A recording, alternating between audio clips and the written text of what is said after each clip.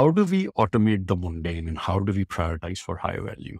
How do we ensure that we are able to monitor and understand accounts before they turn red? How do we get around the frustrations that our customers have? Can we address their dissatisfaction proactively? Can we know at every comment made on a case that there is a negative undertone and address it instead of sending a survey after the fact? How can we get away from generic email templatized messages that we send today to a more personalized and empathetic tone? How can we do that for our call center agent when someone calls for the seventh time and we know that the past six interactions have not been positive?